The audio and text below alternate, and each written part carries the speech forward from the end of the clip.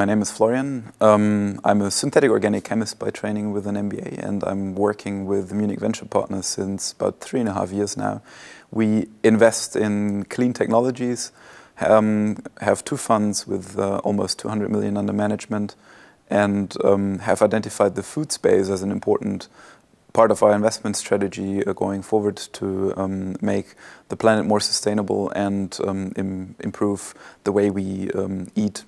Yeah, we have invested in Lupin. This is a company making Lupin protein isolates, a new ingredient in the industry. And Lupin has many advantages over other plant-based proteins. For one, it grows all over the planet.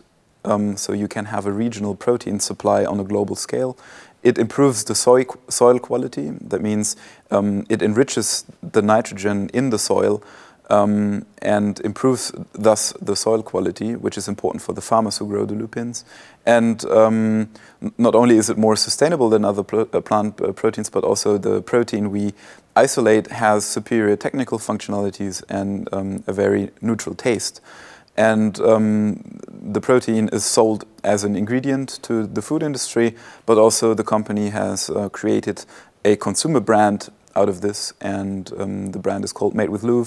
It is sold throughout major food retailers in Germany, and the business is growing with almost 20% month over month since the first half year of 2016. Yes, we're very happy how the company develops, and we use the B2C brand as a showcase also for industry to prove to them that the consumer actually wants Lupin protein products, and that we solve problems for the consumer, and use this also to enhance our sales to the industry.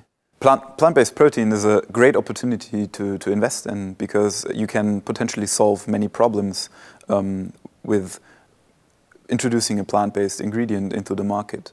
It all starts, of course, with the supply of the ingredient.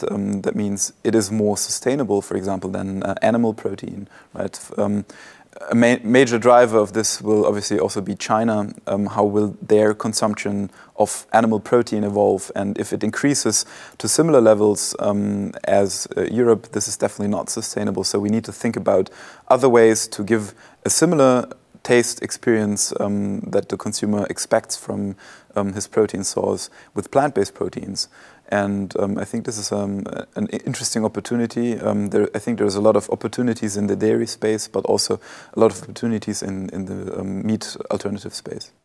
Yeah, so the question really is, how can you accelerate the market success of a protein ingredient company? And our approach is to really think the whole value chain through, from the consumer to the B2B to the farm, right? So you have to think about the whole value chain, because you're ultimately embedded in the value chain and you cannot only focus on one part of it. And we always start with the consumer, because ultimately the consumer will need to buy the product, and we need to understand the drivers of the consumers to then design the product offering of the company.